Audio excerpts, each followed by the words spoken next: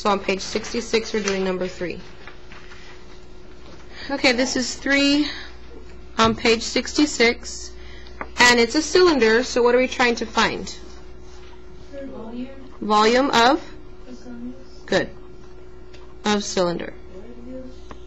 And I'm going to use the same formula that I did. Volume equals capital B times H, but this capital B stands for area of the base. What kind of base do I have? Good, a circle. So area for a circle is pi r squared, and then don't forget the height. Why is it times height? Say that again? Because the height. Why is it like this? Why is it times height? Oh, for the triangular one? Because you've got two different heights. Because remember, the capital B stands for area of the base, which gives me just that flat, one little area.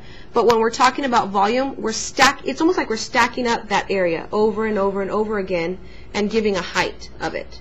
Because we want to figure out how much space is inside a container maybe.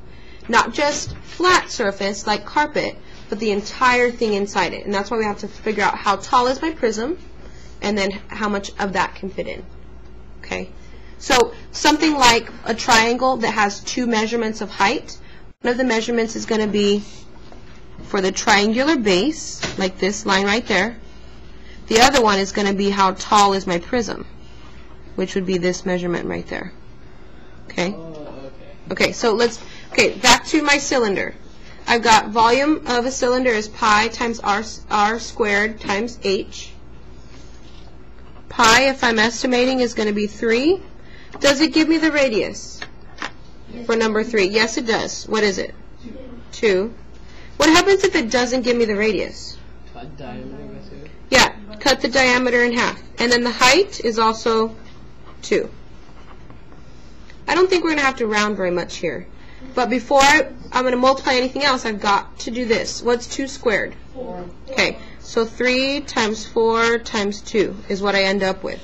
I can do that. I don't have to change anything. What do we want to multiply first? 3 and 4. Okay, 3 and 4 is? 12. 12 times 2? 24. Very nice. And what are my units? Inches cubed. Some of you want to say cis squared. Okay, inches cubed. And will my actual answer be the same or will it be different? Different. I don't know. Let's see. Did I change any of the numbers? No, I didn't. Oh, 3.14. Good. It'll be a little bit different. It'll be a little bit more. Yeah, it'll be a little bit more. So 3.14 times 4 times 2 gives me 25.12. Rounded to the nearest tenth is 25.1 inches cubed.